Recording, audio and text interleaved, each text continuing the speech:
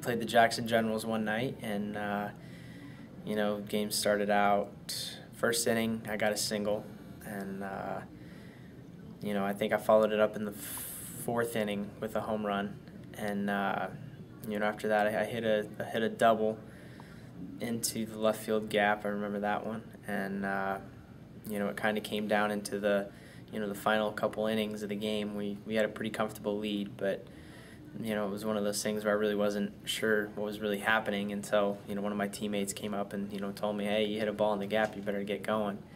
And I was lucky enough to get one to the gap, and I was gonna make them tag me out, that's for sure.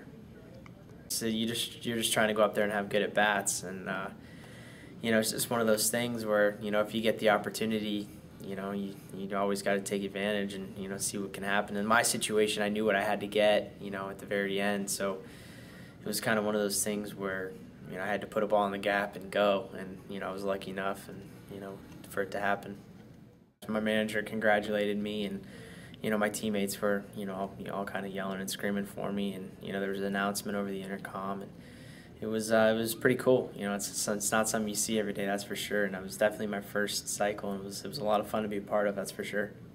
I had a couple walk-off hits that were, those are always fun to be a part of, to hit a walk-off hit. But that's pretty special. That's probably the most special game I've ever had as far as that goes.